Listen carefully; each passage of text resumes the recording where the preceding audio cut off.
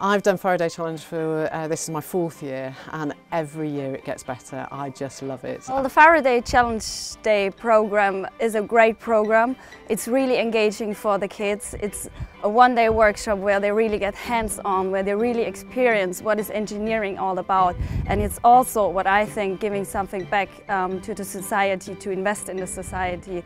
It's been a really good, positive experience for the students. Not only have they developed the science and technological skills, it's all the soft skills like communication, teamwork and enterprise and thinking. It's not just about the STEM skills that they get from it, and the science and the technology, the engineering, the maths that they draw upon for the challenge, but actually watching them grow in confidence and just seeing the guys at the final today, even they grew in confidence on the day that we went into the school, and the confidence levels today and how they conduct themselves and how they present themselves and their ideas and the ownership they take over those ideas are just absolutely fantastic to see. As someone who's never done coding before, it was a good chance to be able to learn these things in a more basic point of view.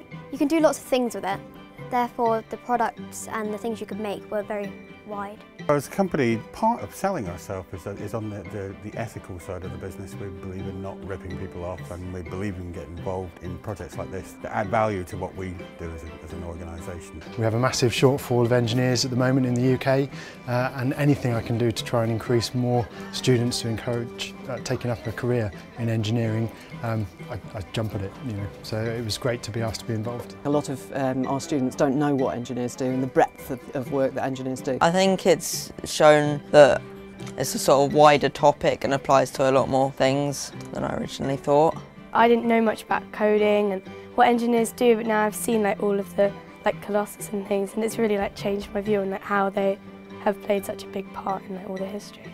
There's a little bit of paperwork and organisation to just set it up, but once you've done that, the people come in from the IET and they run it, and you just sit back and let the kids get on with it.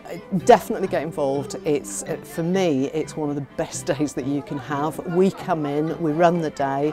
All you have to do is sort of organise the room and perhaps invite other schools in. But actually the opportunity for teachers to stand and watch their students work in a completely different way than they would normally during the school day.